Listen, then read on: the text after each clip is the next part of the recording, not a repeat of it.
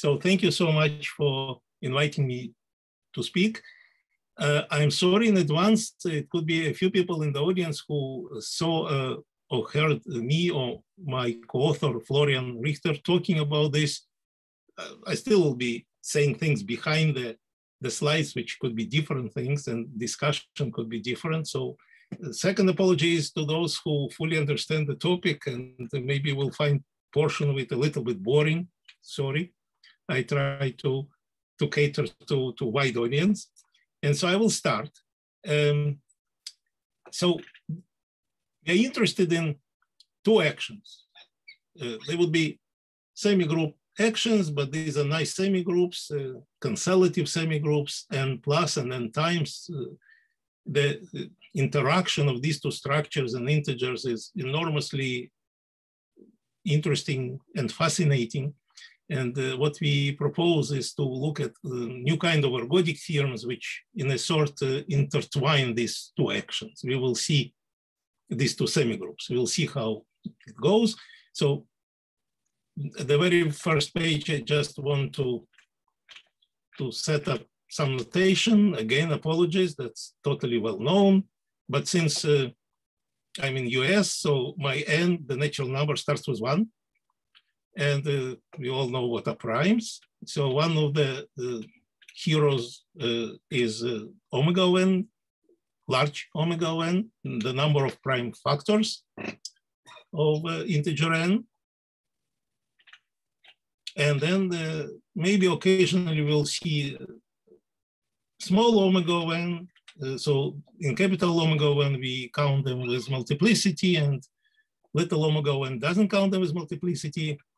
And there are people here who know these things much better than me. It seems that on many occasions, asymptotical properties and all kinds of averaging results along capital omega and small omega are very similar. Now, of course, there is also Liouville function related to omega n. Here's definition. And there is, of course, a Möbius function. Möbius function is especially attractive for a variety of reasons. It connects to square free numbers, which are my favorite, and they have very nice natural density. In any case, I will keep going. And now we can discuss some classical results. These are well known to many of you, some equivalent forms of prime number theorem. And so the first one just tells us that those n for which omega is even, I call them sometimes multiplicatively even numbers. And those for which omega is odd, they have additive natural density 1/2. And this is very nice and pleasing fact, but it is deep or deep enough. It's equivalent to PNT. And I was able to trace the authorship to von Mangold and Landau. If there are people here who know more of history of these statements, I would be very, very glad to know about that. So again, the fact that lambda of n averages to 0 is yet another form of PNT, and that mu of n, this is the previous sum, and now we skip the square free numbers. So all these results are classical versions and forms of PNT, and we will try to see if they can be embedded as special cases of some natural enough, dynamically natural enough ergodic theorems. So, but let us stay a little bit on results about distribution of omega, capital omega, in different classes of numbers. So natural generalization of the first bullet is so-called Pillai-Selberg theorem, which says that omega of n is equidistributed in these modular sets and with a correct distribution, so to say. And then there is a little bit more modern result due to Erdős and Delange, that if alpha is irrational, then you again have a sort of a similar result. So I formulated in a shape close to just the definition of uniform distribution. And the interpretation for us is that if you take these sets, alpha m plus beta, they are sometimes called BT sequences. And they're popular in some quarters. And so they have natural distribution in these sets. The natural density of omega of n's for which omega of n belongs to such alpha m plus beta set is 1 over alpha. So if you believe in very good equidistributional properties of omega, that's all guessable. Or at least after you see a few of such results, you start thinking that they're very, very nicely distributed. So let us move now to ergodic approach. So just to set up terminology, additive topological system is just a pair. You have a compact metric space, and you have a homeomorphism or continuous map.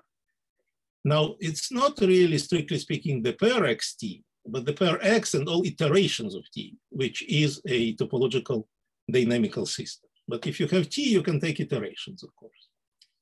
Now, and there are many classical such systems which have extremely good properties also from measure theoretical point of view. And so let's discuss this. So we start with pure topology, topological compact space and the continuous map. And then there is classical result by Bogolyubov-Krylov, which says that any topological system has a t-invariant probability measure on the Borel sigma algebra. Sometimes it may be just a fixed point, which is not terribly interesting. But suppose you have an irrational rotation on unit circle, then it is our familiar Haar measure. And we always try to normalize this measure. So I talk here about finite measures. It's totally separate and pretty interesting for ergodic people question, what about sigma finite measures? We will not touch it at all. So our measures will be always normalized. And so if there is only one such t-invariant measure, we call the system uniquely ergodic. Now, why ergodic? Because if system is, if this measure is unique, then system is automatically ergodic with respect to transformation t. Again, the example I gave you already, the translations, irrational translations on torus are uniquely ergodic. That's actually easy exercise. You can try to do it two ways. One way, think of alpha irrational, then n alpha is dense, and then invoke uniqueness of Haar measure. And you may want to do it other ways. So I will leave it at that. Now there exists another interesting example of systems. Maybe we'll, yes, here it is, skew products. So look at this one, xy going to x plus alpha, y plus x. It's called skew product in ergodic theory. They are very nice systems related to uniform distribution along polynomials. We will maybe refer to them later. But before we go to some additional formulations or rotations already mentioned, but the simple system, cyclic permutation on any finite set is also, and this is meaningful actually. All right. Are there any questions so far, especially about ergodic part? So it seems that there are no questions. I will keep going. So here is a classical fact. So we all know that ergodic theorems are about, and let me be philosophical, they're about equality of two things, time average and space average. That's what is ergodic principle, and it's very prominent in number theory. Say uniform distribution is nothing as an instance of this ergodic principle. So on the left, you usually have Cesaro averages. This is time average. You may think of your system T corresponding to measurements every second. Okay, this is time average. And on the right, you have a space average. If my space would have a measure which is not 1, I would have to divide by measure of the space. But my measure is normalized, so the right-hand side is just space average. So ergodic theory is about equality of time and space averages. Now, if your measure is unique, then you expect this to happen not only for almost every point. If you have an ergodic system, there's classical pointwise ergodic theorem tells you that for almost every point, the orbit is uniformly distributed. Here, our life is way better. First of all, it's for every x. And second, which I didn't mention here, but these averages can be taken along any sequence of increasing intervals, increasing in size. Indeed, for those who know what is amenability, you can take any Fellner sequences and it will be still the same. There is one, though, restriction, unlike the classical ergodic theorem, which is valid in LP spaces, in L1, say, here we want to restrict ourselves to topologically sound functions. So here I wrote continuous, but any Riemann integrable will be fine, but not more general, really. Okay, so here is our theorem, one of a few that we have, but this is a simpler formulation. So take now a uniquely ergodic system. And now it's a funny mix of two things. Instead of taking t to power n, like we had it here, right? So that would be natural for ergodic theory of as actions of additive integers. Here I take it to power omega of n, same omega that we introduced on the first page. And it turns out that if system is uniquely ergodic, then you still have correct limit. And this result has multiple applications to number theory, which we will list now. And it's really a beginning of a quest for something even more maybe dramatic. But in any case, this result itself has a simple formulation, and let's see what you can get just from this result. And by the way, to think again ergodically, what it means that you take a point x and you consider omega orbit, so to say, you just consider powers along omega of n, and they uniformly distributed. That's what is written just here. Okay, so what are the applications? Take the simplest possible system, rotation on 2 points, x going to x plus 1 mod 2. And take a simple function, f of 0 is 1, f of 1 is 0. And then it takes maybe 20 seconds to think a little bit, but you will see that the left-hand side then becomes density of the set of those n for which omega of n is even. And this is 1/2 because integral of this, don't forget, my measure is normalized. So integral of this function is 1/2. So this is one of the formulations. I think I can jump here. This is the very first bullet on page 2. So we got it by applying this ergodic theorem to this simple rotation on 2 points. Now let's go, by the way, I call it Pillai-Selberg. Maybe I should call it, I think I confused a little bit between, no, Pillai-Selberg is okay. Later I will be talking about Erdős-Pillai, that will be a confusion. Pillai-Selberg is fine. So let's go back to this statement. So now I take a system on m points, it's rotation mod m, and very similarly to previous example, you will get equidistribution of omega in those modularly defined sets. Now let's go to Erdős-Delange. Actually, surprisingly, the proofs of Erdős and Delange, Erdős actually, I think, only mentions it and says that proof is not totally trivial, and Delange gives a proof. And here I have to make, by the way, a apologetic statement.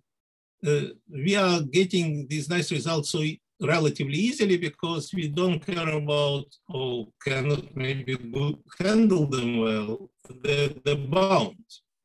we don't deal with serious number theoretical estimates. The methods of classical number theory, they involve estimates sometimes as part of the process of the proof. So because our approach is softer, we cannot, say anything new about any estimates, but we can show maybe new results and get old result in relatively unified fashion. So Erdős-Delange is also corollary of this theorem A.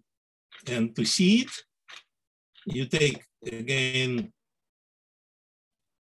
this function and you consider rotation by irrational alpha.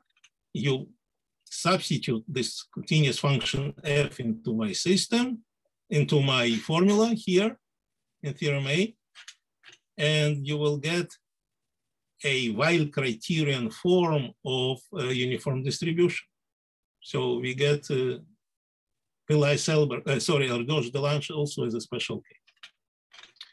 Now, pay attention, we already got a few pretty nice corollaries by considering pretty simple, I would even say primitive dynamical systems. So let's take one step up. And what happens if I would consider systems like this one, or maybe its more general forms? That's the skew product can be defined on any finite dimensional torus. This is actually a special case of so-called nil system. And nil systems are known to be uniquely ergodic on their minimal components. So in principle, we can expect additional interesting applications because there is a good supply of natural uniquely ergodic systems of algebraic origin. So here's one of such applications. And that's where I'm confusing names. So I'm not sure I should call it Erdős-Pillai. Maybe I should call it Erdős-Delange. But sorry about that. But here is the formulation. So take a polynomial, standard polynomial of that kind to which Weil theorem on uniform distribution of polynomials applies. And if you substitute omega inside, it is uniformly distributed. And I'm not sure, but it seems that this polynomial version is actually a new result. I could not find it in classical literature, and it's pretty nice. So substituting omega of n instead of n keeps uniform distribution. This is part of something bigger, so I will talk about this later, but let's remember this. The fact that Q of n is uniformly distributed, this is classical result of Weil. And you can also prove it dynamically if you use skew products. This was, by the way, observed already in thesis of Hillel Fürstenberg. And we are using this, namely the idea of applying dynamics. Namely, I can generate such a polynomial by using skew products. And then because skew products, if ergodic, are uniquely ergodic. And they are ergodic because we assume that at least one of the coefficients from C1 to Ck is irrational. So then again, it's a just application of our theorem A. Now, but we don't have to stop with skew products. So there is a even bigger class of interesting uniquely ergodic systems. These are translations on nil manifolds. So I didn't define it here. Let me, in few words, explain how one can think about this. Take 3 by 3 matrices, which are upper diagonal, one's on diagonal, and the x, y, z, say, suppose it is 3 by 3. So matrices 3 by 3, one's on diagonal, zeros below diagonal, and above the diagonal are real numbers. And now there is a subgroup, discrete subgroup of the same kind when the entries above the diagonal are integers. So factor out, it will be sort of similar to how we create three-dimensional torus by taking R3 over Z3. And this would be an example of a nil system. Now, if you apply theorem A to nil systems, then and invoke a result which I have with Sasha Leibman, then you can get even more impressive uniform distribution results. So let me first of all define what is generalized polynomial. And I would like to make some propaganda for generalized polynomials because they turned out eventually to be indeed very interestingly connecting many sub-areas of combinatorics, number theory, and ergodic theory, where they start, the definition is more or less natural. You just take regular polynomials like Q of n, and you allow one more operation, taking integer part. Well, if you, and the rest of the arithmetical operations. If you allow integer part, you should equally allow, say, fractional part, because it's expressible through integer part. So in other words, not so formal definition of generalized polynomials is take a regular polynomial and sprinkle brackets inside. Just sprinkle them properly, so there is always to any right bracket, left bracket corresponds, and so on. This will be generalized polynomial. So as a very special case, for example, this expression is a generalized polynomial. Now I already put omega in, but suppose it would be just n alpha bracket beta, this would be a generalized polynomial. Pay attention that in this theorem, the first bullet on this page, there were already some primitive generalized polynomials, because the results about mod 1. When you take mod 1, this polynomial mod 1 is already a generalized polynomial because you used fractional part, okay? The point is that you can use a fractional or integer part as many times as you want. And now we have the following result. So before I will come back to its formulation here in the middle, I just want to tell you that we have a theorem with Sasha-Lehmann, which says that any bounded generalized polynomial comes a very dynamical way. It is just f of t and x, where t is a uniquely ergodic nil translation, and f is not necessarily continuous, but nice enough, say Riemann integrable function. It's actually a little bit better than that, than general Riemann integrable, but that's all which we need. And so just because of this, and so then if I take a generalized polynomial, for example, n alpha beta, and put instead of n omega, it will be, n alpha bracket n beta. And I put omega instead of n, I will get things of this kind. So here is the more general result. So take any generalized polynomial. I'm using Q for polynomial, so this Q is written as if it is rational numbers. No, it's just a polynomial Q, okay? And take any generalized polynomial and assume that Q of n is uniformly distributed. Then Q of omega of n also is.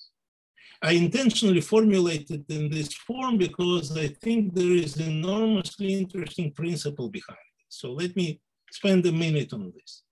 So this adds to collection of theorems that have the following feature. You have some uniform distribution result involving parameter n, and you put instead of n, n square, and it's still uniformly distributed. Or to have even bigger picture, suppose you take an ergodic theorem, which goes along n's, and then instead of n, I will put n square. And then it's still an ergodic theorem with almost the same conditions which I needed for it to give correct limit.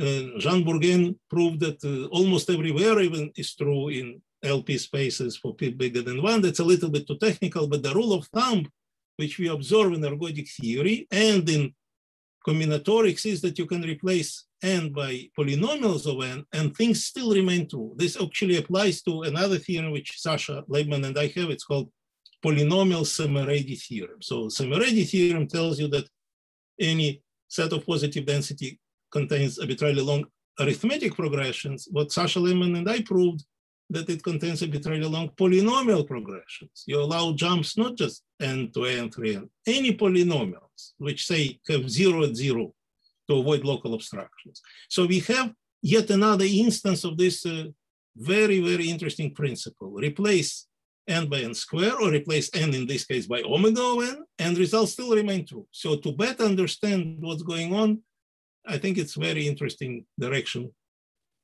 for thinking. Okay, so this is an instance of classical results remaining true. You see here it's sort of double substitution. First of all, we had polynomial uniform distribution, that's y.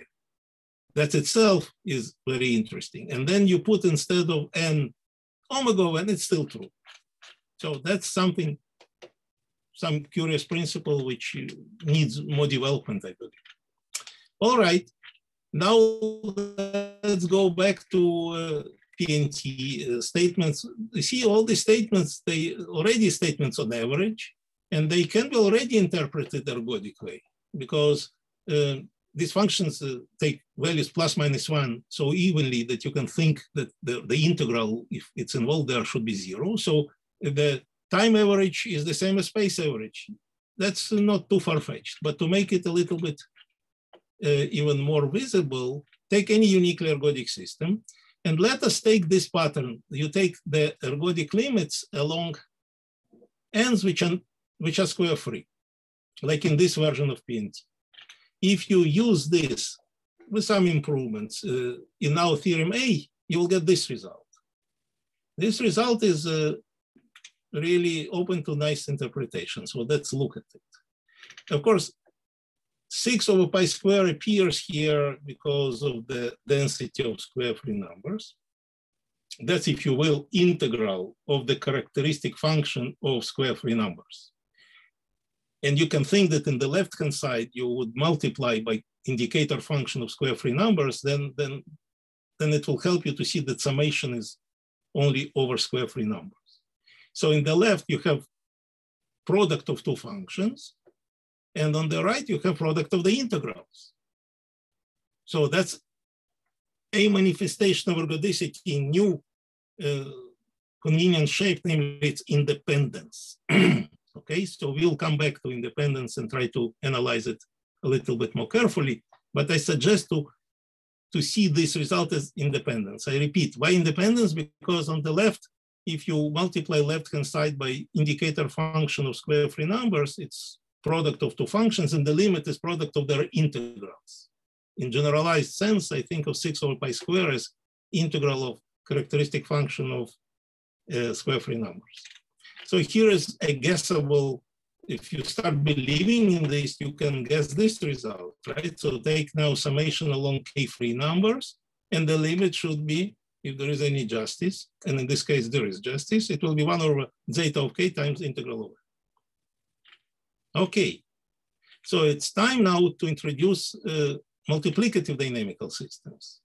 But we will see soon that these results about independence, they also manifestation of some very interesting principle which tells us something about independence of actions of n plus and n times. And that's the goal of my talk. So,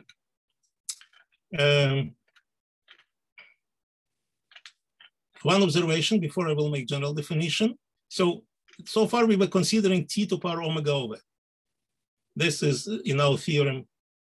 I can keep jumping. So theorem A, oops, that's not this.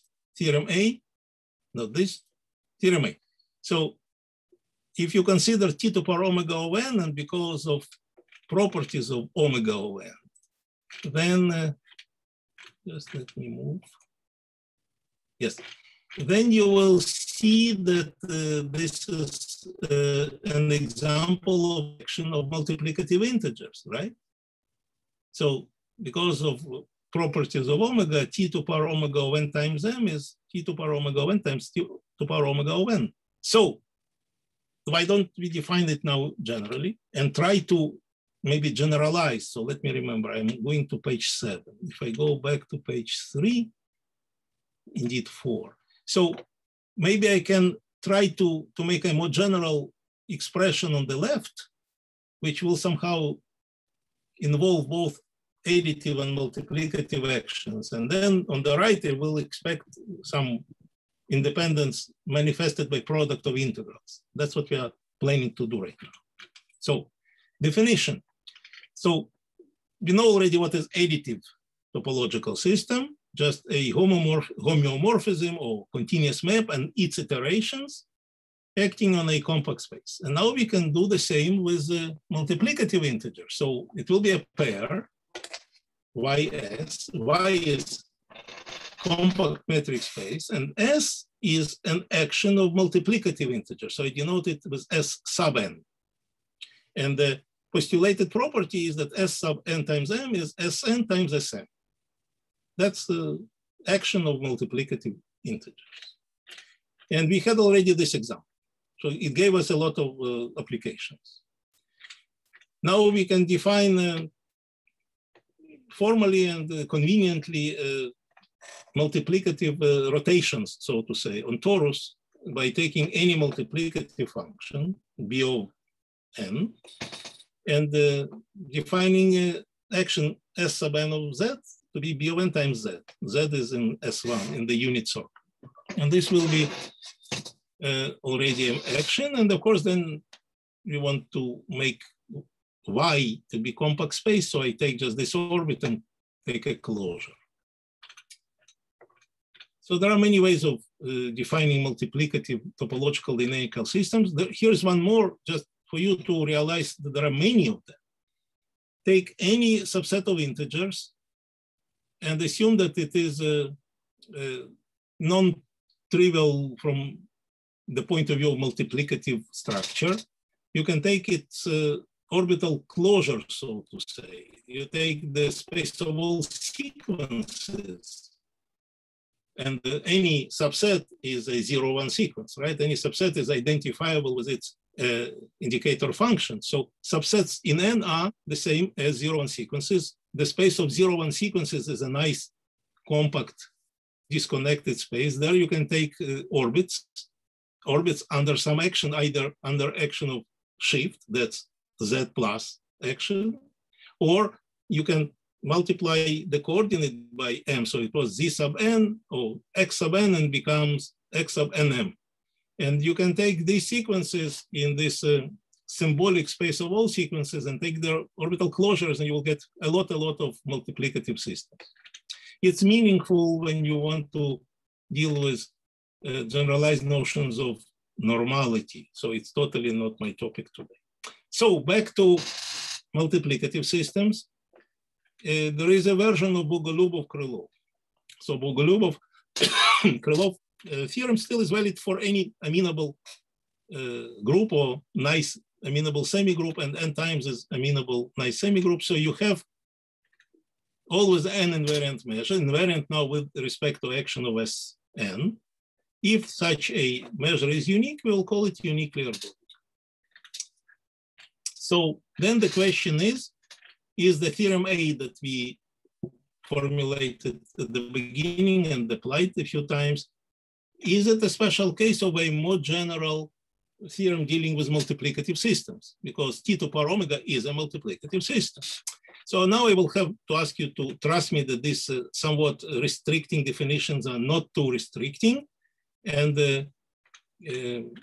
it's a special discussion how to relax it or if it will help. But let us assume for now that my system is, remember, so far we dealt with single T to power omega n.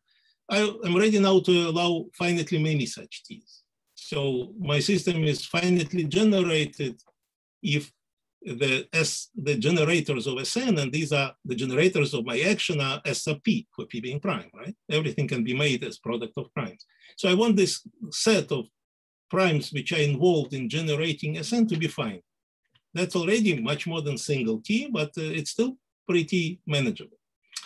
And second assumption, which I don't want even to start defining, it's a little bit too technical, but trust me, it's not terribly bad. It's a unique ergodicity in a somewhat strengthened form. So we call it strongly uniquely ergodic. And then we have the following analog of theorem A, but in this more general shape, with expectation it will give us additional applications. And so the theorem is that if you take a finitely generated multiplicative dynamical system, which is strongly uniquely ergodic, then you have the same kind of result. And now let us see, so this is theorem B, and the corollaries of theorem B already involve, first of all, more general form of some nice, sorry, question there? The integral of f is the integral of g. Very good point. Thank you. G equals f in this statement.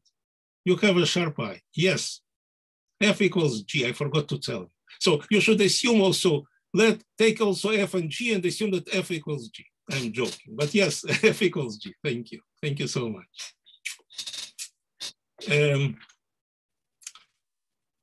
let me for now skip this corollary because I'm worried that I will not have time to discuss something more fundamental that I want. And now it is an attempt to take this independence influenced look at Peter Sarnak's conjecture. So let us introduce again some definitions. So you take two bounded arithmetic functions.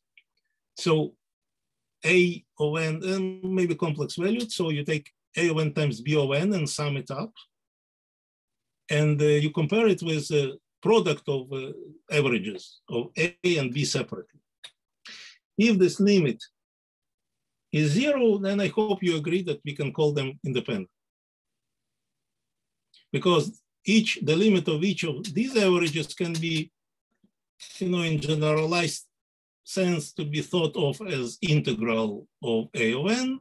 And so the products, the scalar products go to correct limit. So it's independence indeed. You can also interpret it as orthogonality if you want, if at least one of those averages goes to 0. And but what we want to do, and it is in line with what we discussed so far, we are interested in those cases when this formula star holds for two sequences coming from two different worlds. One comes from AEDT world and one comes from multiplicative world. Or because we will be considering orbits, one comes from additive topological system and one comes from multiplicative topological system. The examples which I showed to you so far indicate that maybe there is some, let's call it disjointness phenomenon. So what is formal definition of disjoint here? And I apologize, disjoint is overloaded word.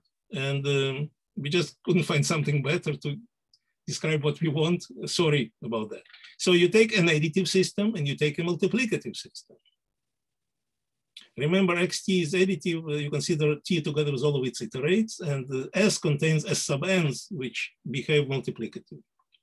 So we call these two systems disjoint, and it's pretty strong condition. If for every point in x, every point in y, every function f in C of x, and this time I want g indeed not to be equal f, and g a function in C of y, if I want for all these situations, when I define A of n to be orbit of x, additive orbit, as you see, and B to be orbit of y in space y, I want A of n and B of n to satisfy formula star. So in this case, I will think of these two systems as disjoint. And let's look at examples. Maybe the earliest example of such disjointness is a classical result of Davenport. So he proved this, let's call it orthogonality of Liouville function with e to power 2 pi I and alpha. But we can now interpret it as an instance of this disjointness. How? So multiplicative rotation on 2 points, what is sitting behind this is the following statement, that multiplicative rotation on 2 points is disjoint from additive rotation x going to x plus alpha. Okay, now let's go to Debussy. So he has this beautiful result. For any irrational alpha and any completely multiplicative function b, you have this, again, let's call it orthogonality. You see, I'm not sure what was motivation of Davenport and Debussy, but for me as an ergodic person, it's so easy to see this indeed as instance of independence, indeed the instance of what we call with Florian disjointness.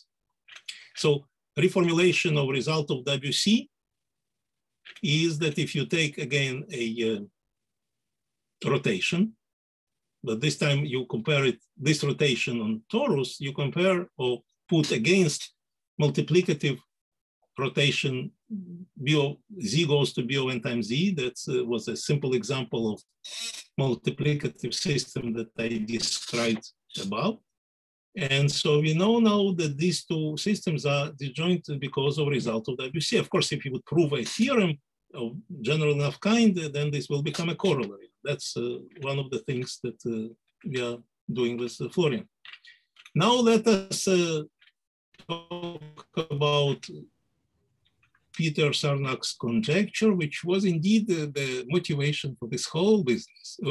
So Peter has to be praised for giving us a lot of work in ergodic theory, because this Sarnak's conjecture has so many facets of ergodic theoretical nature, which are fascinating. So here is one of formulations of Sarnak's conjecture. You take lambda is our Liouville function, which is very random, as we know. By the way, let me stress, random additively, okay? And I take a deterministic function, which I will talk a little bit more in a moment about, and then they should be orthogonal. This is orthogonality, or if you want independence, or if you want disjointness, okay? And what is behind this? Well, if function is deterministic, it comes from systems having topological entropy. I will not start introducing topological entropy, but this is a very basic today notion in ergodic theory. And topological entropy being zero corresponds to determinism. That's the philosophy in ergodic theory. Systems which have zero entropy can be otherwise pretty, or would be chaotic. For example, it can be weakly mixing or strongly mixing, for those who know what is strong mixing, but it still may have zero entropy. And that's what is needed for determinism, so to say. So another formulation of Sarnak's conjecture is that multiplicative rotation on 2 points, that's our Liouville, is disjoint from any zero entropy additive topological dynamical system. And I hope, after all I said so far, it's tempting now to try to replace lambda of n. You see, A of n is already of the kind we discussed here, right? A of n is already of this kind. If I can replace lambda by something more general, then it will be a dynamical way of thinking about general framework for Sarnak's conjecture. And so let us try to do it. So here is a heuristic principle. It's intentionally called heuristic because it's a philosophical statement. And so let me state it. So you have a zero entropy additive topological system, and you have a low complexity multiplicative topological system. Pay attention why I say low complexity, because multiplicatively lambda of n is very low complexity, okay? So since I want to think now about lambda of n multiplicatively and generalize this, I talk here about low complexity. Now, for any amenable group action or semi-group action, you can define entropy. So it would be tempting to say, for any zero entropy additively and zero entropy multiplicatively, you have disjoints. That's actually not true.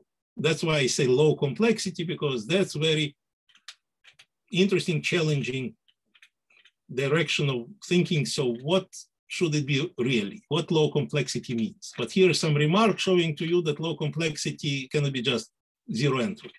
So here is a simple example. So, and indeed, perhaps the most natural example of multiplicative semi-group action. You take, instead of our familiar 2x mod 1 and its iterations, you take nx mod 1. It's easy to see that nx mod 1 forms a semi-group action of n times. But if you take them, and by the way, for all kinds of scaling reasons, this is an action with zero entropy. The reason is that for any fixed n, it has positive entropy. I don't want to go into this, but this is an action of zero entropy as action of n times. But it's not good for us, because you can create from this action deterministic sequences of this form, and you will kill this principle. So you also want to avoid local obstructions. And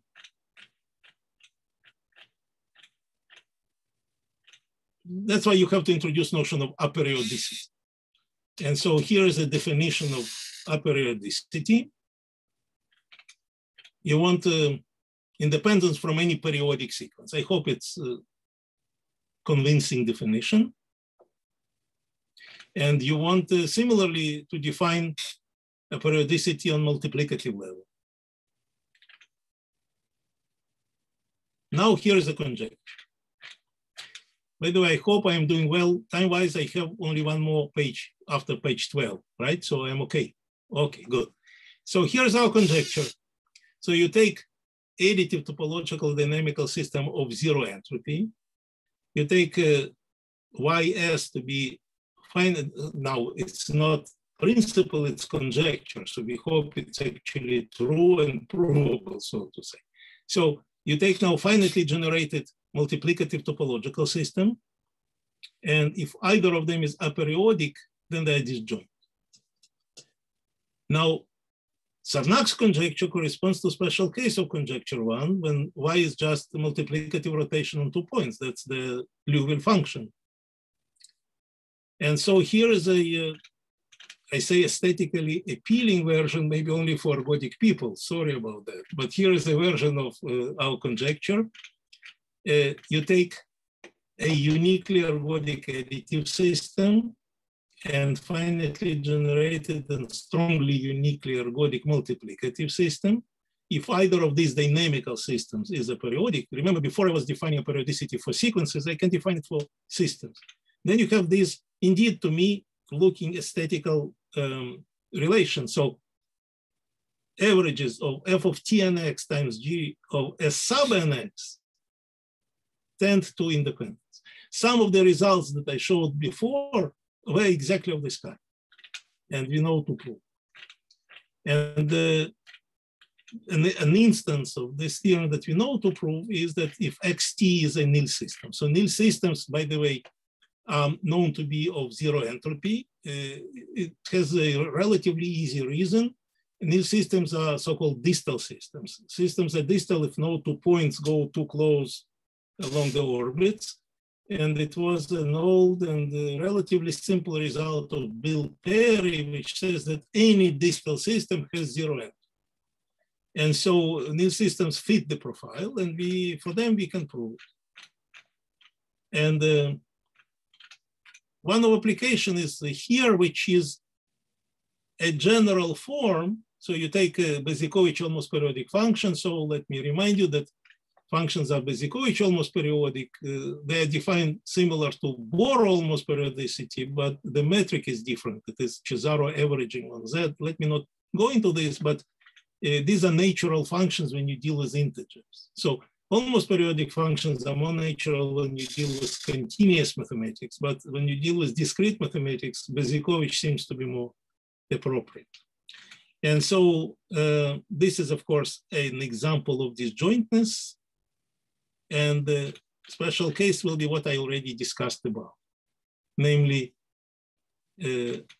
this theorem, which can be now viewed as disjointness of characteristic function of square free numbers. It is Bezikovich, by the way. It is Bezikovich. By the way, I wrote here Beziovich, but it is, of course, Bezikovich. And so Bezikovich, because you get to square free numbers by manipulating inclusion, exclusion with infinite arithmetic progressions, okay? And so to finish for today, I will formulate one more curious uniform distribution result, which seems to be quite new. Take just any two polynomials, let's call them wild type polynomials, those polynomials for which you have uniform distribution. So you keep P of n here, and in Q you substitute capital omega. And this is still a uniformly distributed sequence in two-dimensional torus. Actually, I think we know to prove the following, which is even more impressive in a way. Substitute instead of the first n in this P of n, substitute little omega.